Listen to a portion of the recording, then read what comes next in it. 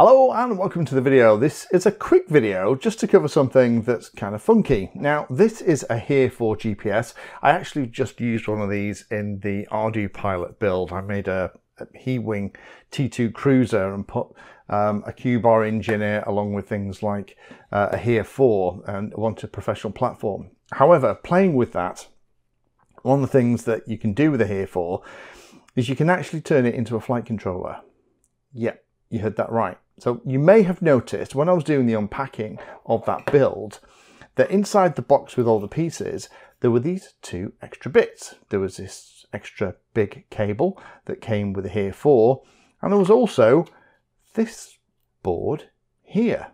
And I know when I first saw it, think, what the heck was that doing in the middle of a Here4 box? Well, the Here4 is actually quite a clever piece of kit.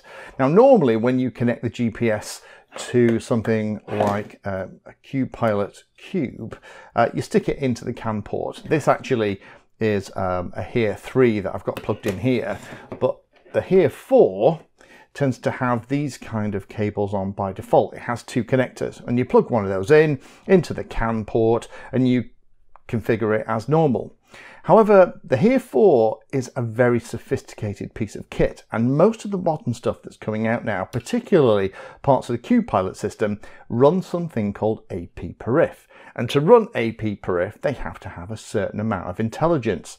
And in the case of the Here4, there's enough intelligence not only for it to be a GPS and a compass, but in here is also a single IMU.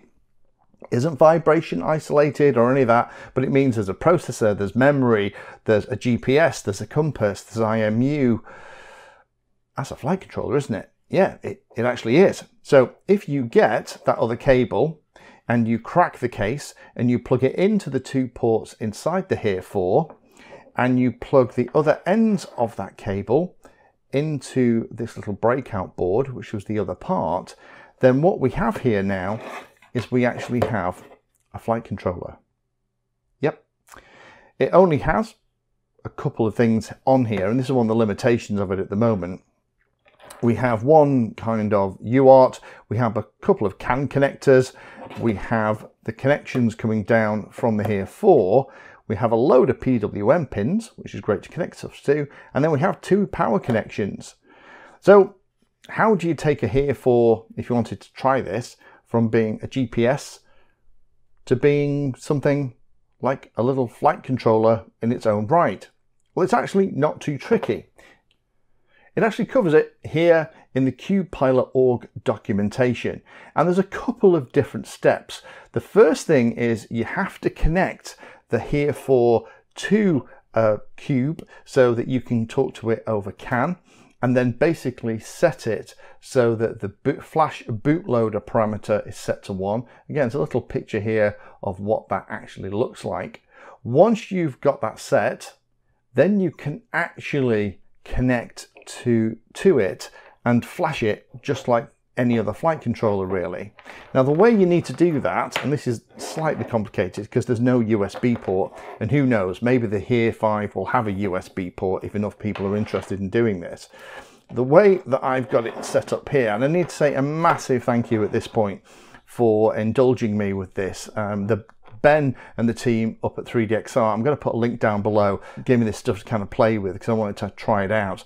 This is a Radio Master connector. This is the one that they have that allows you to flash Express LRS receivers and other bits and pieces. This is basically a modern FTDI adapter. It's incredibly powerful. It has a USB port at the end, and what I've done is connected it to the pins here on the breakout board. So the only things I've got connected at the moment, we have the power, because we'll power it in a second. It will power from the USB, but I don't like pulling that much current from the USB port on my computer. And what we have here, the black and red connections are going to the black and red on the end of the port. You can actually see the pinouts here in the diagram, so that makes it a little bit easier. And then in this particular instance, the white cable eventually connects to the yellow cable that goes into the port, and the last one which is the green cable, connects into the blue cable that goes into the port. Basically transmit to receive, receive to transmit. You've seen that a million times. Once you've got that done, then you can actually connect to it via Mission Planner. Let me power it up. You'll see the GPS will do something weird because this is actually already flashed with Arduino Pilot. And then once it's flashed, it'll immediately jump into its 2 flash default stuff. And then I can plug a USB cable into the Radio Master FTDI adapter. And then basically, I'm talking to it as though it was any other kind of Arduino Pilot flight controller. And here on the computer, I can click connect. The only thing just to be aware of, the COM port will appear as it would normal. Select 57600 as the speed so you can talk to it. Click on connect. It says Mavlink connecting.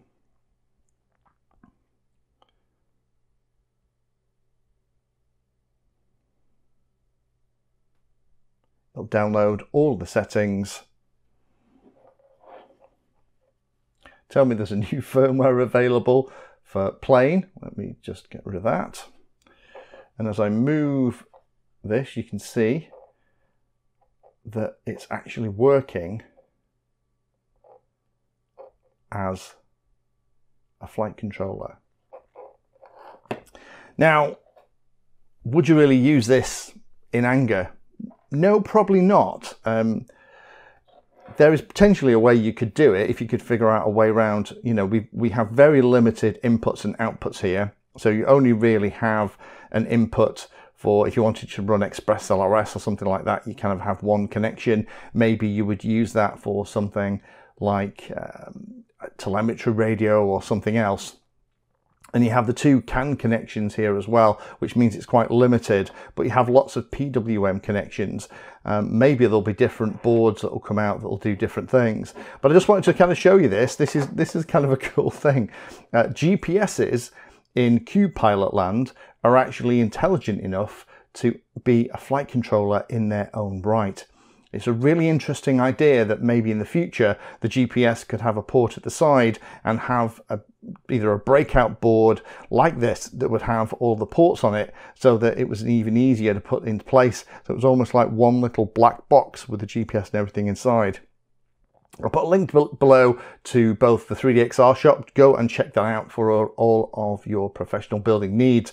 I'll also put a link to that page that we just looked at. So if you want to have a little bit more of a read about this, you absolutely can.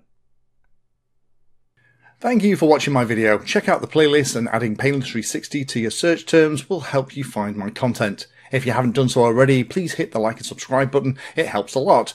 You can support the time I spend here answering questions and helping others by using the links in the video description.